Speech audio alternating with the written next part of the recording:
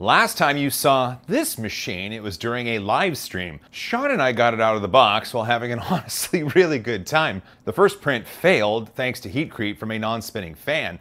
Wow, the motor over here is on fire, so it may have been heat creep. Since that stream, I've taken the right extruder apart numerous times, and I know exactly why it failed. Craftbot sent parts to fix it, but those parts were dead on arrival. And now I have a brand new FLOW IDEX XL machine in the box, in my garage, just waiting for its turn. I owe you all an update on how we got here and what the plan is moving forward. So let's get technical, let's dive deep, and let's do it right here on 3D Printing Nerd. The Craftbot FLOW IDEX XL is an impressive machine on paper. Independent dual extruders with nozzles that'll each go to 300C, automatic mesh bed leveling and nozzle calibration, a build volume 450 on the X, 250 on the Y, and 500 on the Z or Z, with the option of being fully enclosed. There's a Raspberry Pi that powers it all, and they've got a warranty of 5,000 hours or 5 years. Whoa. Unfortunately, for this machine right here next to me, the only thing that matters in that list is the warranty. Once the stream was over, I moved this machine into the side room, right over there. It's literally right there. And I spent a number of days taking it apart and trying different things, learning what makes it go and installing replacement parts that didn't eventually work, coming to a very unfortunate conclusion. The first task was to get rid of this filament jam. This required taking apart the right extruder all the way down to nothing. Filament goes in right there, goes through the gears, and then it comes out right there, and that's where the nozzle connects. The jammed filament was right inside there. I found the jammed piece of filament inside the gearbox. I got it out, and then I started putting everything back together. The reason the fan wasn't turning is because a pin was bent. The hot end fan and the filament cooling fan plug into a custom board with electrical contacts exposed on the top. Those contacts press against pins above, completing the circuit and making the fans spin when they are told to do so. A small pin, almost like a tiny nail, is supposed to hold everything in place and keep the shroud from shifting, which could result in misaligned pins, right?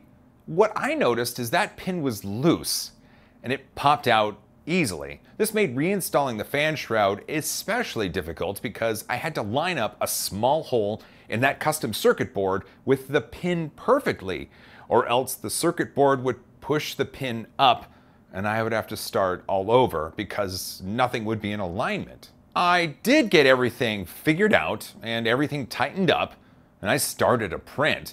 I thought, well, why not go big, right? So I loaded up Loubie3D's Fox model, since it can be dual color, and I set it to go. The print finished, and it looks okay. For a plug-and-play $3,999 3D printer using the provided materials from the manufacturer and sliced in the provided slicer from the manufacturer, it doesn't look as good as it should. Personally, I like it, but I know this machine can do a whole lot better. There was a lot of spare filament on the side. I thought maybe it was doing a purge to the side, but it was only on the right side. That's when I knew what happened. A filament jam on the right extruder. Yeah. The machine has what it calls FMS, Filament Monitoring System. It enables the machine to be aware of jams and clogs by sensing moving filament. There is a sensor and a bearing at the top of the heatsink, and if that sensor detects non-moving filament during a print, it can alert the machine and attempt an automated way of clearing the detected jam. It'll pause the print, it'll move the head to the side, and attempt to extrude filament.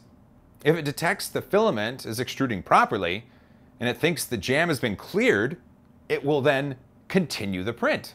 However, in this case, it just kept detecting a jam even though it could automatically clear it. The FMS has a low, medium, and high setting for detections, but That didn't seem to make a lick of difference. I did take it apart again to recheck everything, and it was fine. Again, thankfully, I can turn the FMS on and off per extruder via the touchscreen on the printer, so I just turned it off for the right extruder. At this point, the machine is working. Both extruders are printing. There are some hiccups with the filament detection on the right side, but everything is working. And I was going to begin testing. Then I hear from Craftbot. They saw the stream, and they got a lot of messages about the stream. Go figure. They said what I experience is typically from shipping damage. And I know it's quite possible my printer got banged around a bit on its flight from Hungary to Seattle. Craftbot said they were sending parts to repair the printer and sending another printer, all from a Canadian distributor. The reason for the new machine is that they aren't sure if other shipping damage occurred, and they want to make sure I have a known good machine to test. Parts to fix the machine were sent next day international, so they arrived incredibly fast. In the box was a new fan shroud, a new board with the pins, and a new nozzle assembly. I got all the parts installed and started recalibrating the printer. And when it's calibrating the filament monitoring system, it extrudes filament from both extruders and verifies it can sense the movement. The left one was working just fine. The right one, though, click, click, click, click, click, click, click, click, click. It was jammed. The right extruder was jammed. What? What is this? Am I being punked? Is this a prank? Is this real life? I could tell the filament was at least getting to the filament monitoring sensor, so I can remove just the fan shroud and the nozzle assembly, and I should be good to go. I got it out, and I took it apart, and I cannot believe what I saw. This was shipped via UPS Express International. It went from somewhere in Canada to my house very quickly. These were to repair a machine and get it back to a fully working state. This was to fix what Craftbot said is typical when shipping damage occurs.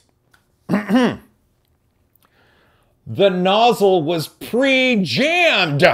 Craftbot sent an already jammed nozzle to me. I'm not mad. I'm disappointed. Such a dad thing.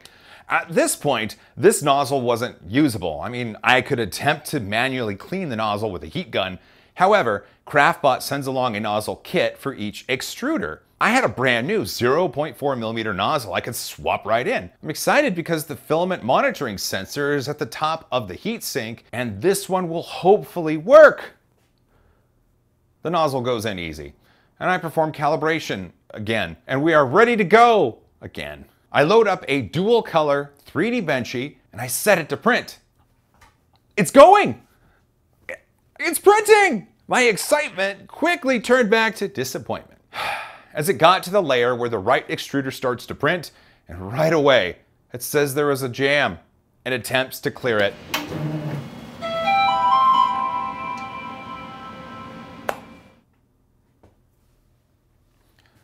At this point, I turn off the filament monitor on the right side, and I just let the 3D Benchy complete. Here it is. I mean, I get it. I get that a company wants its product to be shown in the best light possible. The problems experienced on the stream were unfortunate, and it's very possible that those problems were caused during shipping. The clogged nozzle assembly sent as a repair part is more of a serious oversight, and my worry is that if I, as the reviewer, with an audience, get the clogged nozzle, then what does the non-reviewer without an audience receive? My hope is that all of these issues are just a string of accidents and not indicative of a larger problem. With that in mind, I have a brand new FLOW IDEX XL machine in the box that needs to be taken out of that box. I think it's best if we do that together, say Wednesday, October 7th. Yes! Yes! Look for a live stream announcement soon. Before I go though, I do want to make mention, Angus over at Maker's Muse produced a wonderful review video about this machine and his experiences. Our experiences differ a little bit, but he did run into some issues, and I highly suggest you take a look at his video as well. I'll put a link down in the description. Beyond all that, thanks for watching. If you made it this far, you're awesome. Can't wait to see you on that live stream. Look for an announcement soon. Hug each other more and from a safe distance. High five.